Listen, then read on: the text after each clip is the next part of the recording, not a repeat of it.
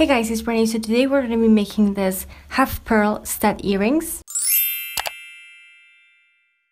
So this ones couldn't be easier. I'm going to be using this wax paper, placing the softest part on top. As far as my glue gun goes, I'm just going to squeeze my hot glue and then just release, letting the hot glue fall into its own shape, and it's going to be round. The more you squeeze, the bigger your stud earring is gonna be, the size of it, and the less you squeeze, the more of a tiny stud earring you're gonna have. And what I recommend doing and what I did here is made a bunch of them and just choose the pair that looks the most similar, and then I'm going to let it dry, which doesn't take that long, to be honest. Remove them from the wax paper. They should come right off. I'm just choosing two pairs, one bigger and one smaller, working with ear posts and some super glue, and just glue it on top. I'm just going to let the glue do its thing by letting it dry in this teeny tiny piece of block foam and my pliers. To paint them, I'm going to be using this nail polish by Finger Paints, and this is the name of it, and I really like how it looks. You can paint them like this with a brush and then just letting it dry, although I prefer this method. I'm just going to be using one of these palettes, pour nail polish in there, and then I'll just place my